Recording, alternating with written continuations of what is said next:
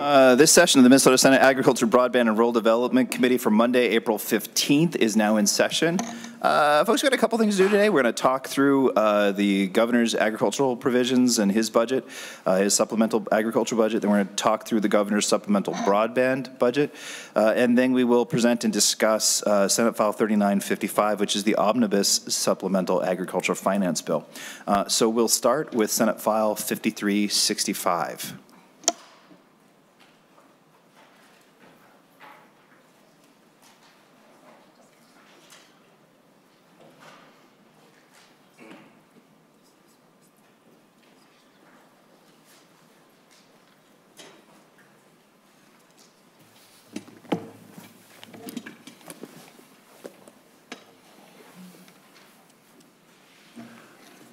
Okay, Senator Putnam, you may begin when you are ready. Thank you, Mr. Chair and members. What we have before us right now is the governor's supplemental agriculture budget. The folks we have here to testify about this are the ones who know everything about it, so I will just be quiet and listen to our dear friends from the Department of Agriculture.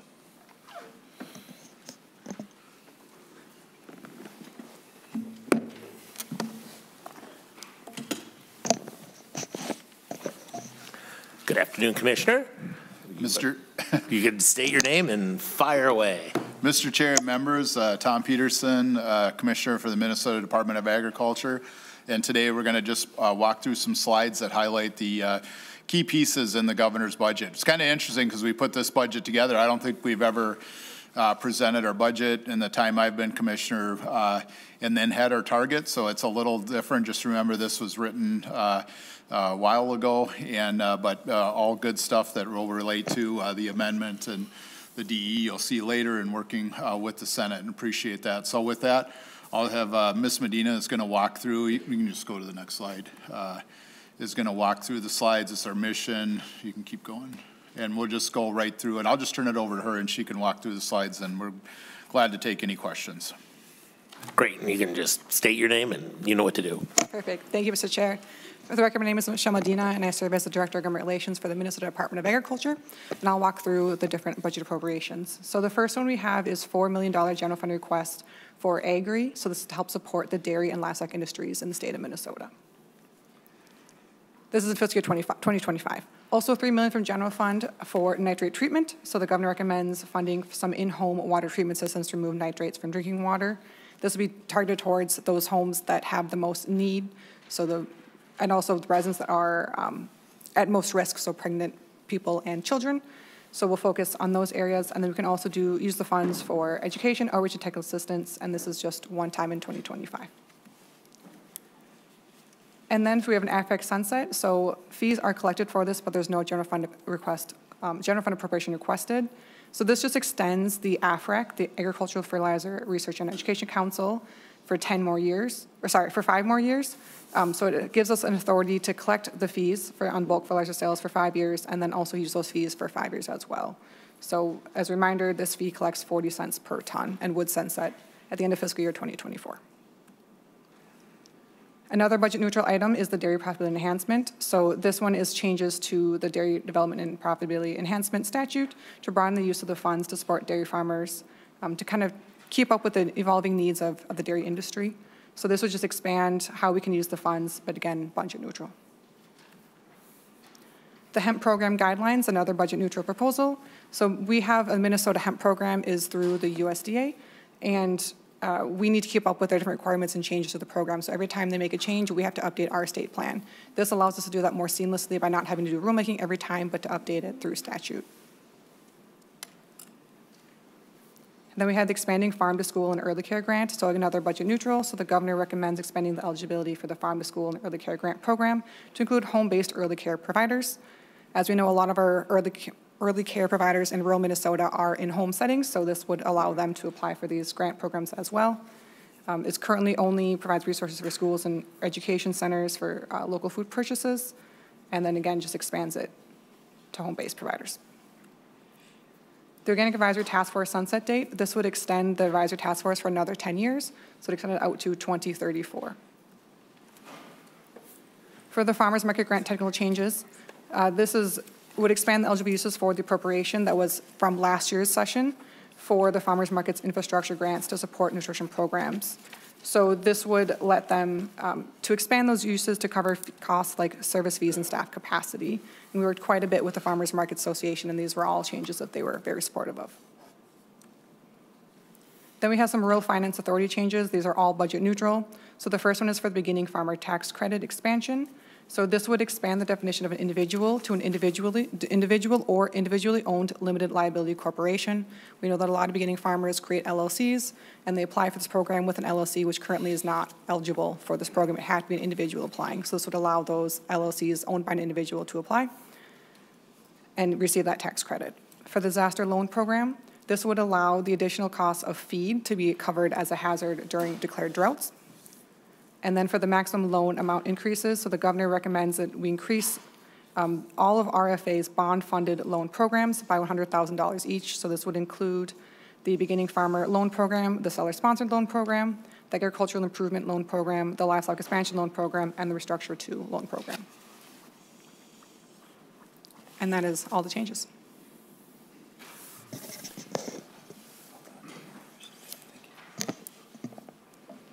Okay, thank you. Anything else? Are we questions for the commissioner presentation? Senator Dorning. Thank you, Mr. Chair. And I just had a question on the $3 million general fund request. If there's a little more details to that on as far as how they're going to administer that with the costs per residence. Do they have any of those details worked out or not yet? Ms. Medina or Commissioner, don't take it. Yeah, Mr. Chair, Senator. So we're expecting that it would cost about $2,600 per RO system per household. So with that $3 million, it'd be available for over 3 years. We'd assume about $1 million per year. At that rate, we figure that we could do about 150 of wells at 100% cost share. So we'd pay all the $2,600. We could do 350 wells at a 50% cost share. So a total then of 500 wells we could do per year with that funding if we had $1 million per year. Senator Dornick. Thank you, Commissioner. The follow-up just talks about demonstrate financial need. Do you have a cutoff on where we're going to, what's the threshold there? Dina. Yeah, Mr. Chair and Senator. So we're looking at Minnesotans that are at or below 200% of poverty.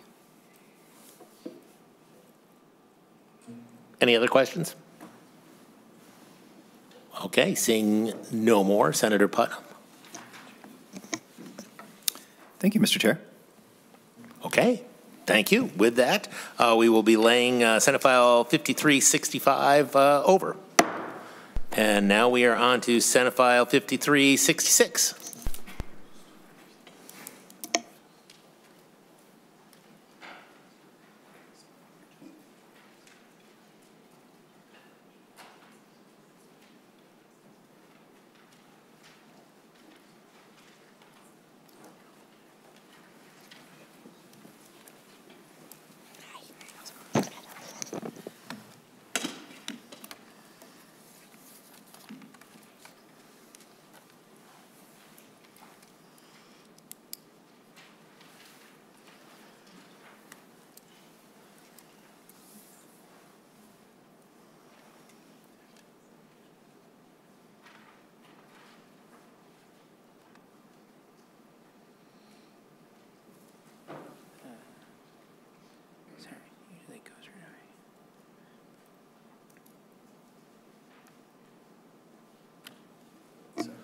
While they are getting set up, Senator Putnam, do you have any opening comments?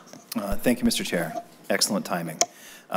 Yes, what we're about to hear is the governor's supplemental broadband budget proposal, and I'm grateful to have our friends from the Office of Broadband here to tell us all about it. Okay. You may state your name and begin your testimony. Well, good afternoon, Senators, and thank you, Chair. My name is Bree Mackey, for the record, and I'm the Executive Director of the Office of Broadband Development. And today we are going to present the 2024 Broadband Supplemental Budget Proposals. So there are 2 items we'd like to discuss with you today, and one is the transfer authority, and the other is authorization to utilize the federal digital equity funding. Both of these are budget neutral, so just want to point those out to you.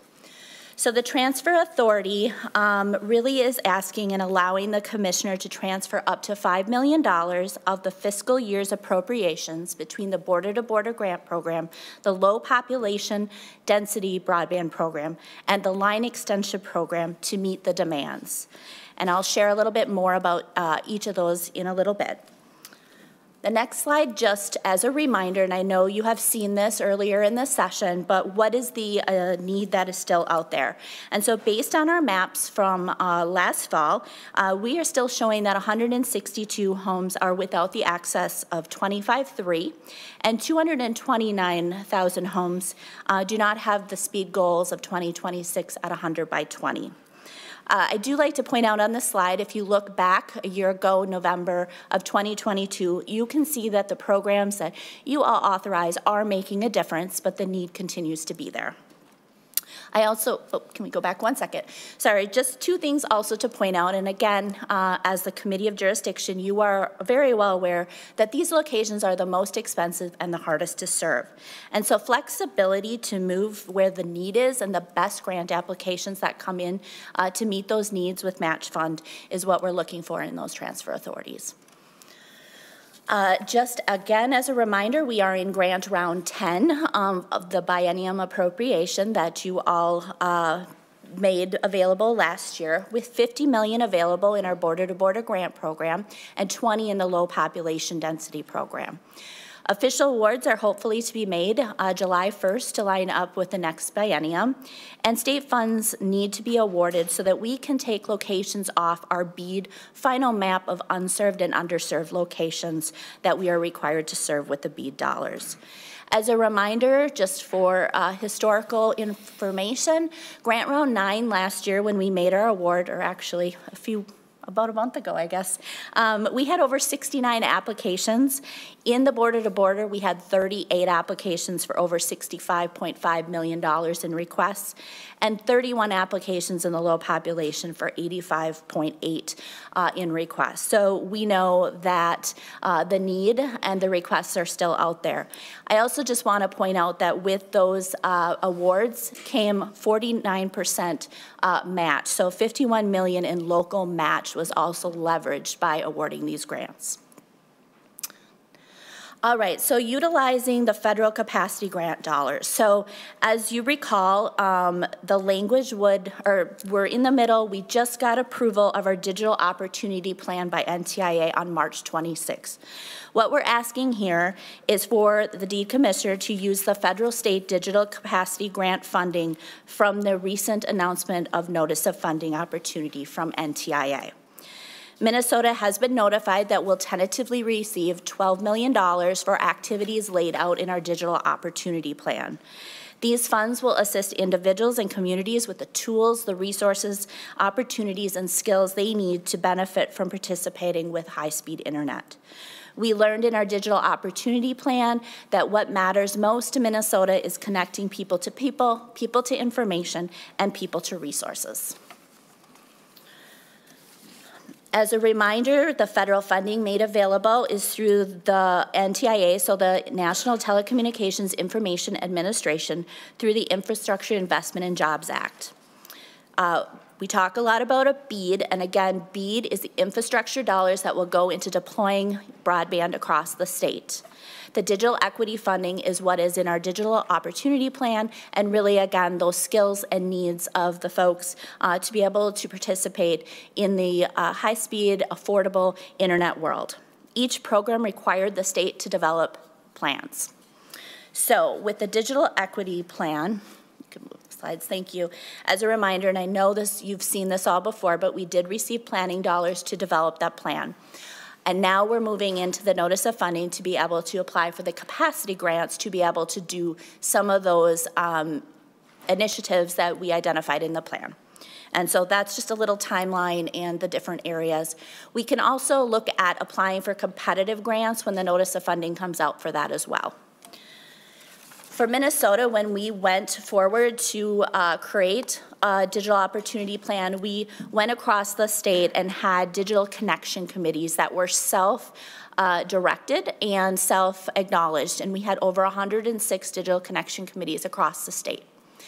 We took information from all of them based on what they have identified as needs, barriers, information, resources, and then developed a plan that was not something that was formed before we went out into communities, but was really formed after gathering all of that information. We also did listening sessions across the state to develop that plan. And here's just a list of some of the example activities that came out of our plan. I do want to state that the approved digital opportunity plan is available on our website, as well as we do have paper copies for those that would like those as well. But some of the things we did identify is to develop curriculum and administer grants to high schools and two-year colleges to support the training and hiring of students in paid technician internships or technical support, as well as creating programs possibly for our townships, cities, counties in a formula base, so not to create an equity issue for counties and local governments that have the resource to apply for those grants, but really providing digital opportunity across the state in many ways. And finally, where are we now? So again, as I stated, our approved plan is available on our website. It was accepted by NTIA on March 26th, and next step is we have 60 days from March 29th to put in our application for our capacity grant request of $12 million. So we do have an opportunity when we submit our capacity grants to do a little bit of update if we wish to in our digital opportunity plan. We know that we would like to add some language around careers in broadband infrastructure to help meet some of the needs we are seeing and conversations we're having across the state. So with that, that is the presentation, and happy to stand for questions. Thank you, Ms. Mackey. Questions from members? Senator Westrom. Ms. Mackey, how much money are you looking to transfer to the low density program, or from that? Can you revisit that a little more? Ms. Mackey. Yes, thank you, Chair, and thank you, Senator, for the question. So really what that would allow us to do is up to $5 million in transfer based on the applications we would receive during this application time. So we know right now we only have that additional $50 million we'll be making awards. What we saw last time is that we had some good applications because of the threshold of only $20 million in the low population. We were either unable to fund the next one and have to fund a little less because we couldn't go over the 20 million, and we had some applications that were very close, and an extra, say, 300,000 or 1 million maybe would have been something that would have made for a good application. So just looking to transfer up to $5 million within that funding cycle, but it varies a little bit on the applications we receive. Senator Westrom. Mr. Chair, so Ms. Mackey, so it's just flexibility of up to $5 million out of the regular rural broadband dollars to the low density program. Is that correct? Ms. Mackey. Yes, again, thank you, Chair and Senator Westrom. So yes, essentially. However, it could also look where maybe we have a really excellent application in traditional border-to-border, but just not enough dollars and maybe less applications for the low population. We also look at local match, and we have some pretty incredible counties stepping up with their ARPA funding and some additional resources, and we want to make sure we're leveraging as much local match as well. So it really would allow flexibility between those programs based on the applications. Senator Westrom. Mr. Chair, thank you. Ms. Mackey, so it could go either way. You could potentially take some out of the low density dollars and put them into the regular rural broadband if you had strong applications there, maybe strong applications with a good more match, so you could stretch the money further, getting more households. And so, am I understanding that right?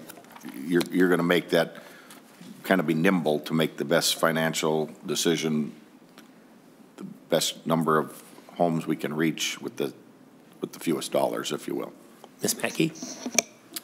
Thank you, Chair, and thank you, Senator. So yes, it's allowing that flexibility, because the last thing we want to do is not fund an application that really is solid and meets all of the goals, the requirements, and ultimately affecting the most people with the resources that we have. Okay. Senator Kunish. Thank you, Mr. Chair, and thank you, Ms. Mackey.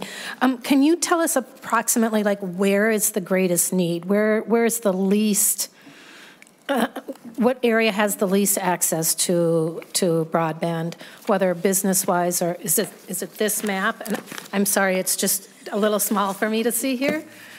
Sure. Is it the pink? Ms. Mackey. Yes, thank you, Chair. Thank you, Senator. Yes, this map is very tiny, and I apologize for that. But yes, the red areas are locations that have the under 25 by 3. And we are more than happy to put together specific maps based on district if that is helpful to you. But yeah, we have a very interactive map on our website. And so, again, just apologize. I know it's very small. No problem there. Senator Kunish. So is there any, does Minnesota work with any of its neighboring states that we border? Are there federal dollars that go, that are interstate broadband access? Do we partner with any of our neighbors, not Canada, but the rest of them, just to, use those dollars the very best, those federal dollars especially? Ms. Mackey. Yes, thank you, Chair, and thank you, Senator.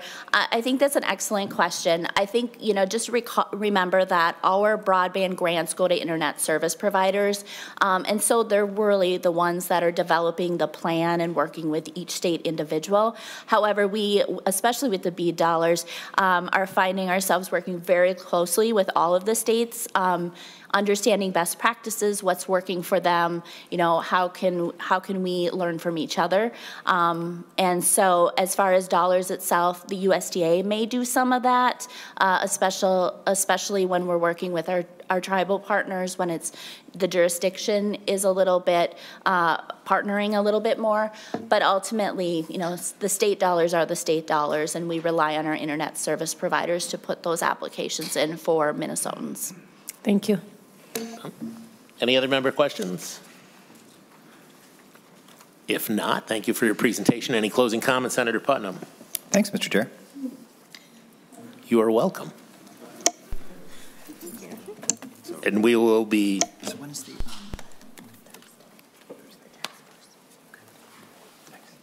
Sure. So we're laying this bill over, and then this brings us to Senate File 3955, which is the Omnibus Supplemental Agriculture Finance Bill. And just as a reminder, we are just doing a walkthrough today, and then we will do member discussion and amendments on Wednesday. But we do have testimony today. So to that, Senator Putnam, would you like to start us out? Thank you very much, Mr. Chair and members. I'm going to say a few things very briefly, and then we'll turn it over to Ms. Painter to walk it through, and also to Mr. Olafson to talk about how much everything costs. And then we have a couple testifiers here who are here to say great things about the bill, I hope. Members, this bill is, I think, remarkably balanced. If I had to pick one word to describe our approach to our supplemental budget this session, I would use that word, balanced. It's balanced between immediate, pressing, acute concerns and the long-term vitality of Minnesota's agriculture that is our responsibility to grow. It's balanced between dairy, corn, soy, big producers and small producers. There's something in this bill for everyone in Minnesota agriculture. And there are a couple in particular initiatives that I'm especially proud of. Of course, one of them has to be turkey lasers. I'm very glad that we are going to be thinking about the long-term health of Minnesota by doing the appropriate move, which is to anticipate a problem before it happens and take care of it before it occurs, which is one of the things that our turkey laser initiative will do.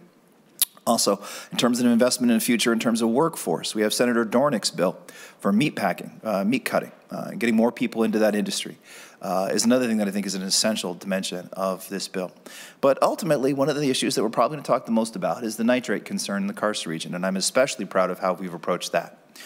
Given the resources that we were given, we were tasked to dedicate some of those resources to the Department of Health, who will take care of some of those concerns. But we also took some leftover, the rest of our money, and we articulated it to those folks with wells who are in the greatest need. So the $750,000 for nitrate remediation in the Karst land is going to be dedicated to folks who make less than 300% of the federal poverty level, folks who have the greatest needs will get the help we want to give them. But there's something else that we're doing, which again is something I'm particularly proud of, and that's our investment in soil health. And instead of just adding to the soil health program, which is already oversubscribed, we've decided to dedicate those resources to those who want to do soil health practices in the karst region specifically. So all told, we're putting $3.25 million towards this pressing concern that is directly in front of us, but we're doing so in a responsible way that will help people do new practices so that this problem that we've got right now will not still be a problem in 20 more years. Mr. Chair, members, I'm very proud of this bill and eager to talk about it. Great. Thank you, Senator Putnam. So with that, we will turn, I think, first to Mr. Olson, who will do a walkthrough of the financial side of it. Thank you, Mr. Chair, members of the committee. In your packets, you should have a spreadsheet with the date and time of 4/13/2024, 10:52 a.m. in the top right corner. And this is primarily summarizes Article 1 within the Senate File 3955DE amendment. So just to give you a basis, so the Ag Committee received the target for the 24-25 biennium from the general fund of $4,545,000 and in the tails of $2,576,000. This bill in front of you meets those general fund targets.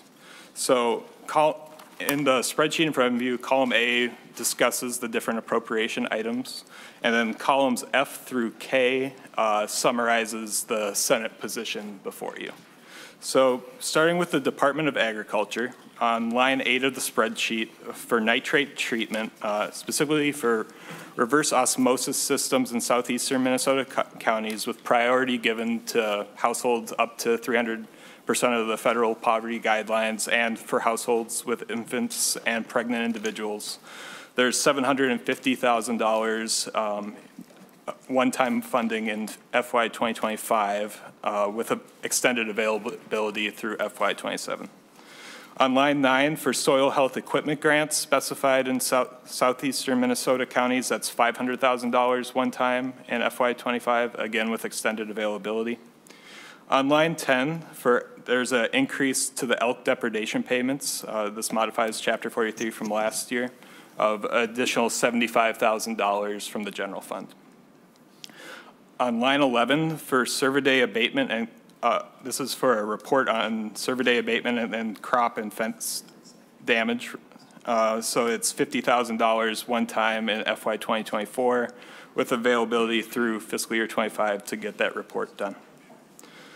Moving on to promotion and marketing within MDA, there's a modification to the dairy development and profitability teams. This actually happens in a later article, but the appropriation is within Article 1, so that's a budget neutral item.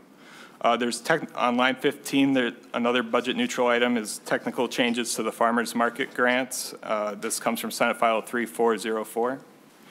On line 16, following the governor's budget language in Senate File 5635, there's a tails increase for maintaining current service levels of $20,000 in fiscal year 2026 and $20,000 in fiscal year 2027. There's a corresponding decrease that I'll mention in the administration and financial assistance division at MDA.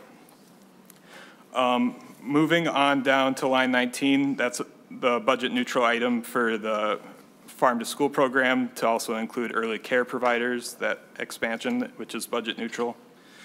On line 20, this is a one-time increase to farm to school of $100,000 from the general fund in fiscal year 25. If those funds are not fully utilized by the end of fiscal year 25, they can be used for other purposes under Agri. On line 21, this is the additions to Agri's undesignated funding. So there's an additional $345,000 in fiscal year 25, and then an additional $1.288 million each fiscal year in the tails for a total of $2.576 million from the general fund to go towards undesignated funding within Agri. So that's the entirety of the TAILS target goes towards that purpose. On line 22, there's the dairy cancellation in fiscal year 2024. This is due to us canceling the Agri program in FY25 and then reappropriating it all with extended availability. That gives MDA additional flexibility. So on line 23, you can see dairy with an I program is reappropriated with extended availability. That $4 million is reappropriated on line 23. Line 24 shows the cancellation of the $23.107 million from Agri in FY25, but on line 25, it's reappropriated for the same purposes with extended availability of that same $23.107 million from the general fund. On line 26, this is the livestock protection grant specified for avian influenza, one-time appropriation of $300,000 in FY25 with extended availability. On line 27, this is $375,000 in FY24 for the meat processing education grants. This is Senator Dornick's Senate File 4069, with the only alteration is that it's now within the Agri program. On line 28, these are the items that we are now designated funding within AGREET for wild rice natural stands of $200,000 each fiscal year beginning in fiscal year 25. This was already within the AGREET appropriation, but now it's being designated, so it's not adding to the general fund target. Again, on line 29, this is for the wild rice forward selection part of AGREET. There's $250,000 ongoing designated towards that purpose from the general fund beginning in fiscal year 2025. So again, it's designating funds that are already within the AGREET program. On line 32, this is the budget neutral item, but that just summarizes the down payment assistance modification to now being for farmers experiencing limited land access. On line 33, for an agricultural land trends report, this comes from Senate File 3913. It's $50,000 one-time funding in FY24 with availability for the second year to finish the report. On line 34, this is that corresponding maintaining current service levels tails reduction of $20,000 reduction in FY26 and FY27 each year. So moving on to page 2, just to summarize all of the Department of Ag, you can see for the 24-25 biennium, there's 2.5 a net additional spending from the general fund of $2.545 million in the 24-25 biennium and $2.576 million in the 26-27 biennium. Moving on down to line 55 for the Department of Health, there's an additional $2 million one time in FY25 with extended availability specifically to address nitrate contamination in private wells in southeastern Minnesota counties. So so on line 66, you can see the general fund appropriation that meets our targets of $4.545 million in the 24-25 biennium and $2.576 million in the 26-27 biennium. Just moving on to non-general fund expenditures, there's a typo on this spreadsheet, and I will update the spreadsheet for Wednesday's committee, but the amounts for the AFREC extension on line 74 through the bottom should be $1,270,000, not $1,240,000. So I apologize for that typo, and it will be corrected. So for additional expenditures for AFREC, it should be it's $1,270,000 additional from the Ag Fund in the beginning of FY26 with the extension. So for a total of $2,540,000 for the 26-27 biennium. And then moving on down to line 80, again, it should be $1,270,000 of additional revenue for AFREC beginning in FY25 and ongoing. So it should be $1,270,000 of net savings on line 83 in the 24-25 biennium, and then the expenditures and revenues for the AFREC extension cancel out in the 26-27 biennium. And with that, I would be happy to answer any questions.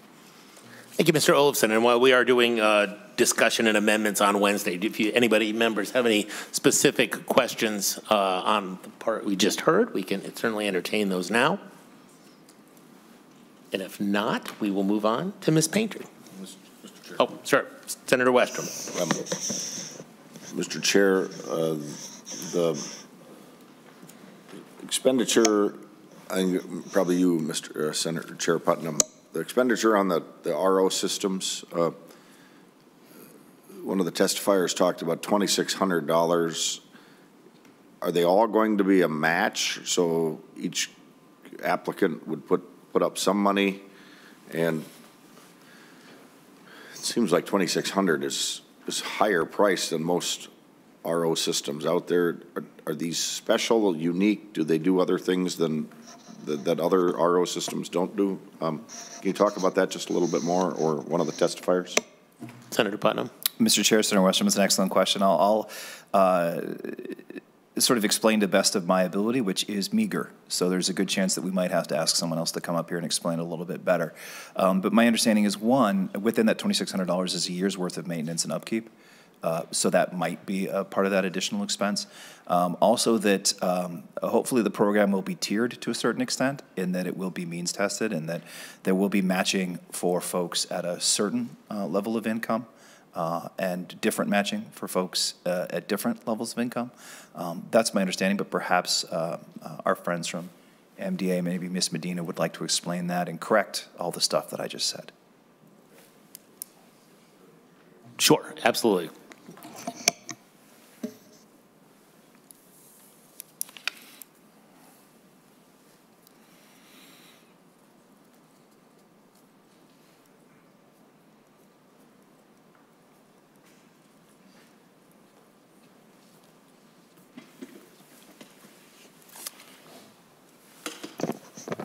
Commissioner Peterson. Mr. Chair and Senator Westrom, you know, and just looking at the language too and everything, you know, we would look at this, you know, I think in looking at this, you know, and kind of a new thing too, and not knowing exactly what we're, you know, what the need is going to be and how this is going to go. We're going to, you know, we'll continue to look at this. Right now, we're putting out a pilot program ourselves in the department. We're just kind of formulating that with $500,000 that we put together within our own budget for this year. And so this would, you know, go on top of that. So we're looking at, as the bill says, up to 300%. We could do up to 100%, but at a lower level, we would probably do a cost share or something on applicants like that, if that makes sense. Senator Westrom. And Mr. Chair, Commissioner Peterson, do you anticipate getting a quantity contract, or would they just be reimbursed by any local RO dealer wherever the consumer buys them, or would there be kind of a set fee? Do you anticipate? And do these systems have anything more unique than what an RO, you know, Culligan or I don't know, some of the other brands that are out there? Do they all do the same kind of effect? Commissioner Peterson. Mr. Chair, and you know, 2,600, the RO systems vary. I myself, Mr. Chair and Senator Westrom, I've met with the well drillers actually do also put in well. Most of them do RO systems, and met with them, and they said, as you're kind of saying, there's different varieties and things like that, but they really do, by the way, you know, they say will take care of the issue too as well. But I also have Ms. Wagner here, and she can provide, she's been working on this issue, and she can provide more background on the RO systems. A little bit, Mr. Chair, Mr. Commissioner, that'd be helpful. I mean, I assume that's kind of what you're digging into, but it would be helpful to know on want to make sure we're getting the best bang for the buck and spreading it to the most farms or property owners affected as we can if we're doing this. So Ms. Wagner, do you want to just state your full name and then you can go? Yeah. Mr. Chair, members of the committee, my name is Margaret Wagner, and I'm the manager of the fertilizer non-point section at the Minnesota Department of Agriculture.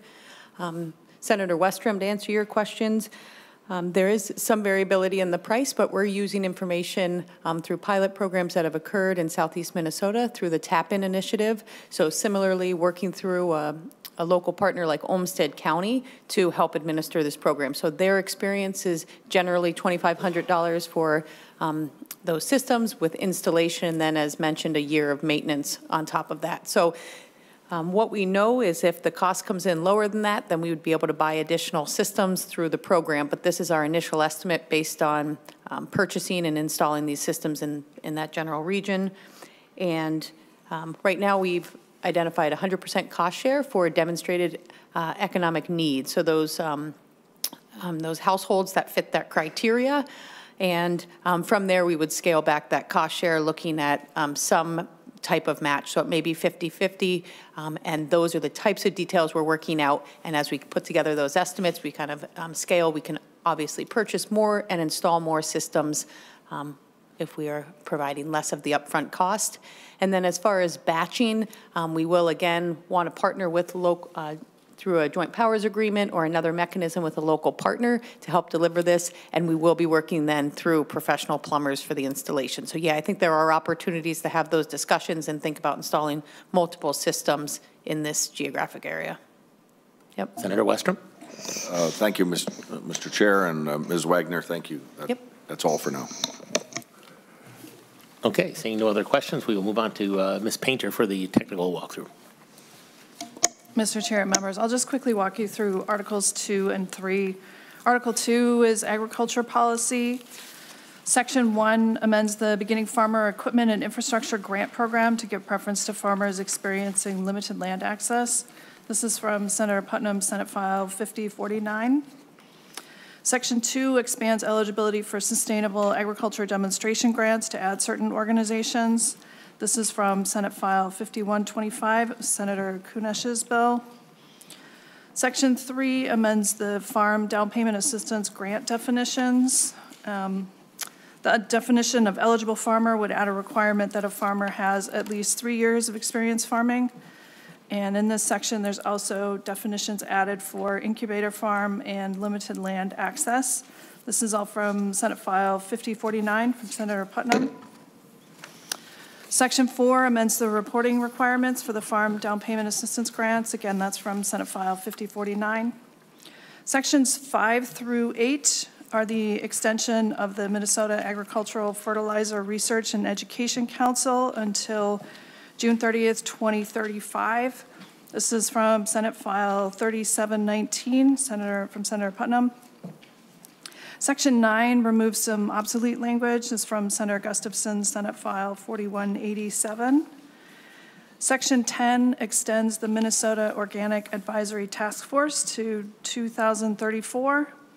This is from Senate File 5365 from Senator Putnam.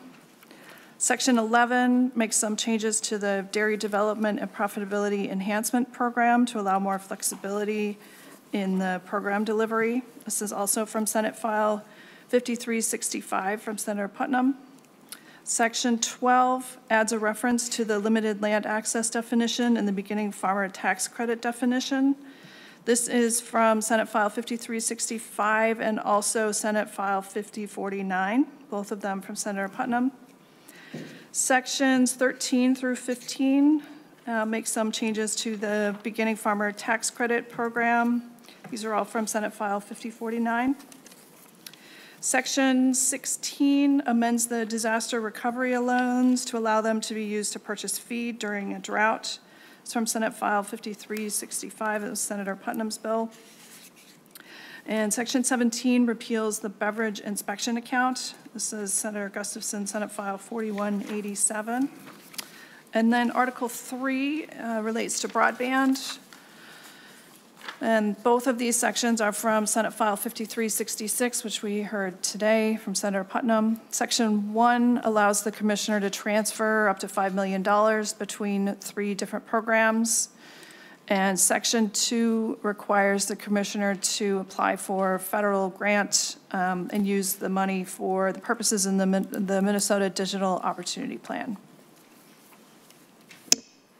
Thank you, Ms. Painter. And with that, we should have some testifiers who would like to come up, unless there are any other questions from Ms. Painter. Seeing none, then we will go to first on my list is Alex Trinnell.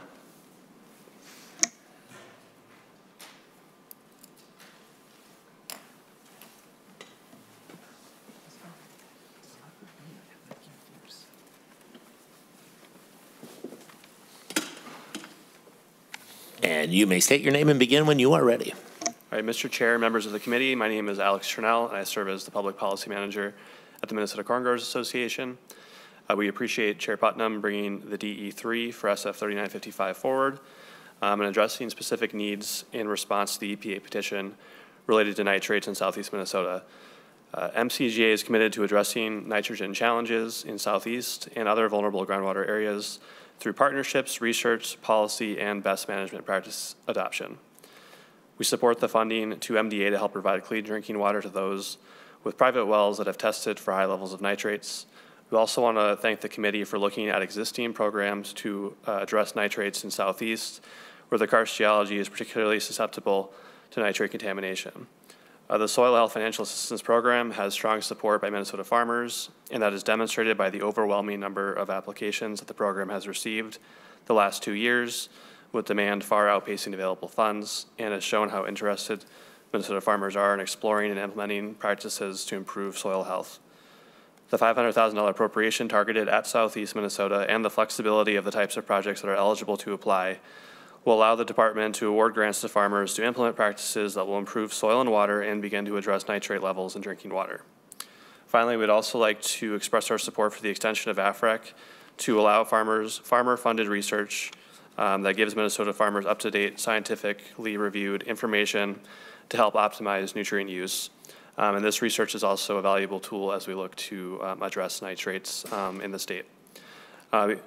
Once again, we want to thank Chair Putnam for bringing this amendment forward, and given the target and the parameters that the committee was working under, the amendment goes a long way toward addressing the EPA petition and help the agencies implement the work plan that they've developed.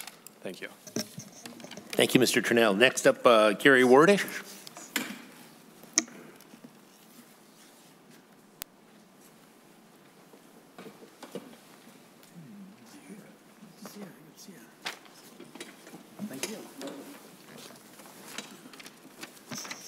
And you can state your name and fire away. All right. Thank you, Chair Kupek and members of the committee. For the record, my name is Gary Wardish, and I'm president of the Minnesota Farmers Union.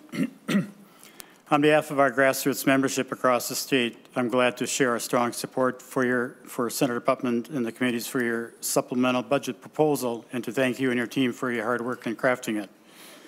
One of Chair Putnam's strengths, and the strength of this committee, is that you listen directly to farmers. And we see that reflected in this proposal.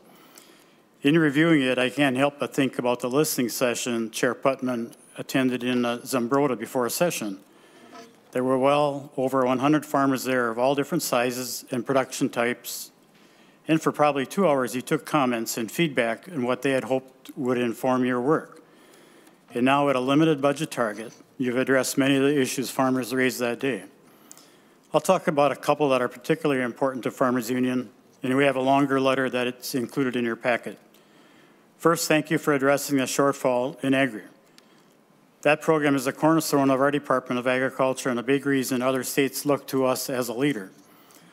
Importantly, those undesignated funds that you replenish in this bill allow MDA to respond quickly to challenges like when the large packing plants shut down during COVID. Second, we support your approach to addressing nitrates in southeast Minnesota and share this committee's interest in ensuring that every Minnesotan has access to safe drinking water. Investing in the reverse osmosis systems and upgrading substandard wells, along with helping farmers make investments in soil health equipment, reflect the two prongs of the state's response to this issue and will supplement funds made available through the Clean Water Fund. We look forward to continuing to partner with you on this. Third, and because it's something that I've been spending a lot of time and Farmers Union has personally, is thank you for reinvesting in grants to help K-12 schools teach meat cutting. Minnesota Farmers Union just celebrated the delivery of 2 meat processing modules to the Central Lakes College to help them continue to build their college program. This initiative will help train the next generation of meat cutters, creating a pipeline to these programs and ensuring the future of an industry our members rely on. There is, of course, lots more to discuss, which is outlined in our letter. And I want to thank you to this committee, to Chair Putnam, and to this committee for your partnership at MFU and others in crafting it. But all in all, this is a good bill, and I'm glad Farmers Union lend our support of this bill. Thank you. Thank you, Mr. Wordish. Next up is Lauren Dower from the Minnesota Farm Bureau.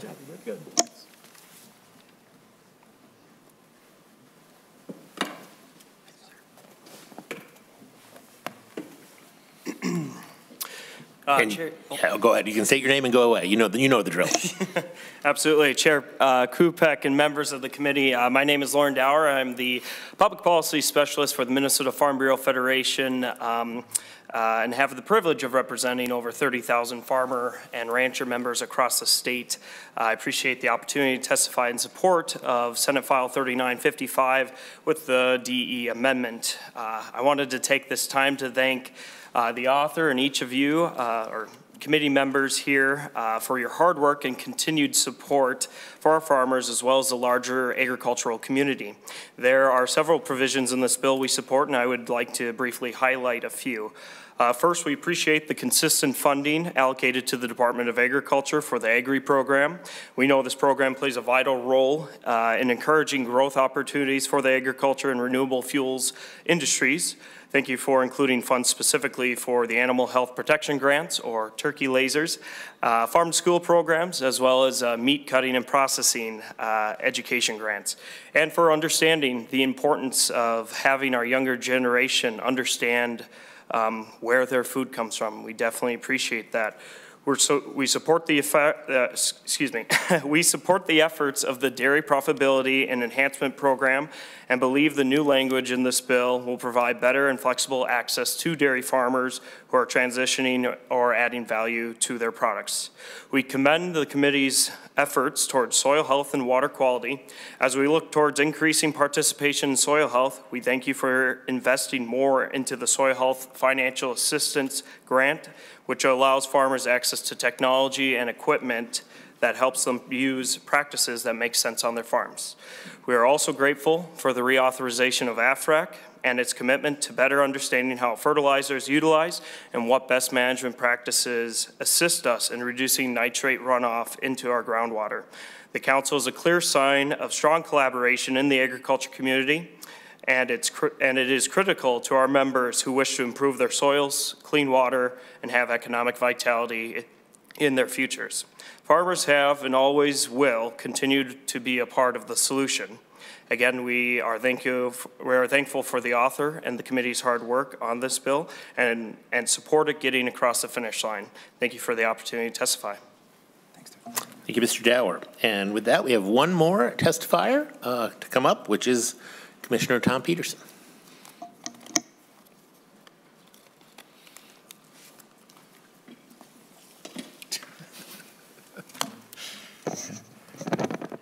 Whenever you are ready.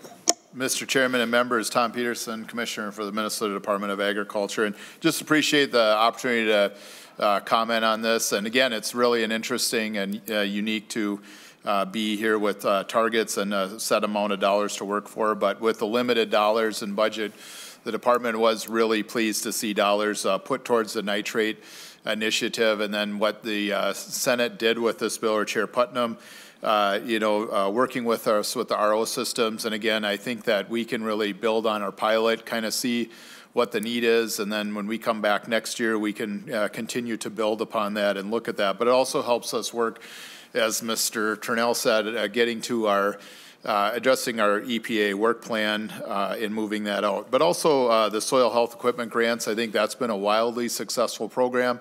But then taking it for this amount of dollars and targeting into those 8 counties, I think will be really impactful, but it also will help us statewide. Things that we're learning, building upon there, what's working, are things that we can take out and move, again, across the state.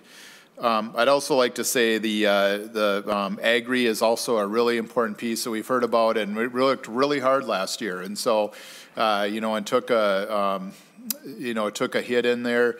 And so any dollars that we can put back into there, and I really like what the Senate did, working on, we joke a lot about turkey lasers, but it is really important work, having a foreign animal disease such as high path, and now we can see what it's done with dairy cattle and goats, and, but the Secretary, Vilsack, was here last week, and I was proud to be able to say that we've taken steps to mitigate, and we're one of the only states then that has done something on the front end. And so this helps us build that out and continues that, and also gives us, there's some dollars there for some extra flexibility in agri. I think we would look at dairy and livestock or different things that we would work to use those extra dollars and flexibility in there.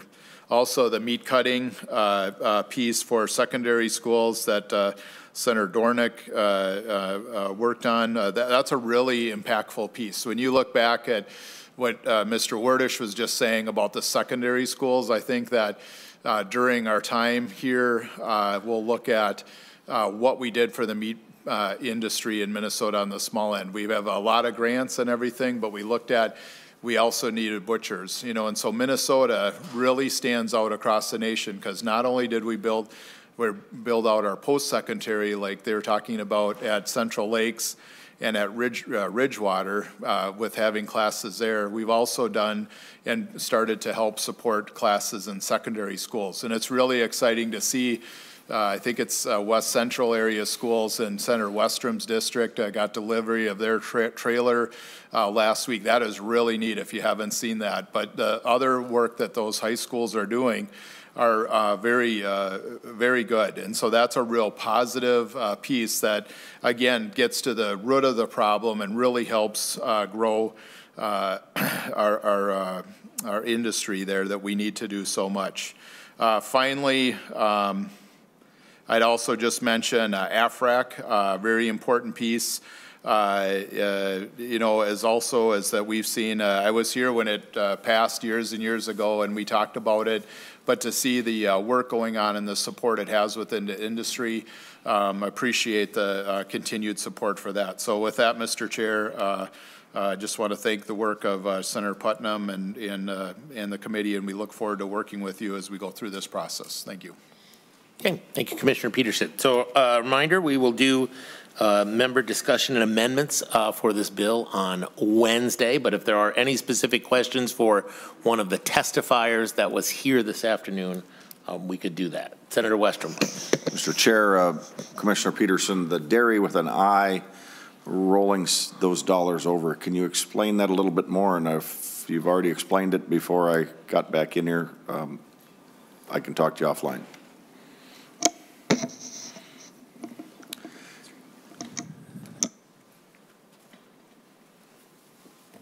And I believe we are going to have Mr. Huguenin explain that.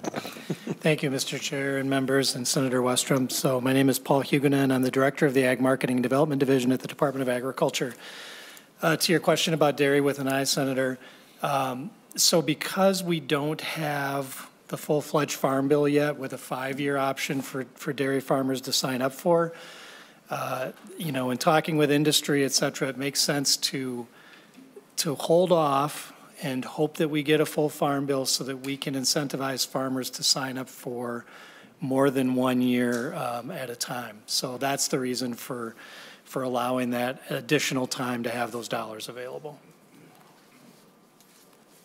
Senator Westrom. Mr. Chair, it's the same dollars. It's just there's been some uncertainty, or without a new farm bill, you can't get the 5-year plan now. Is that the deal?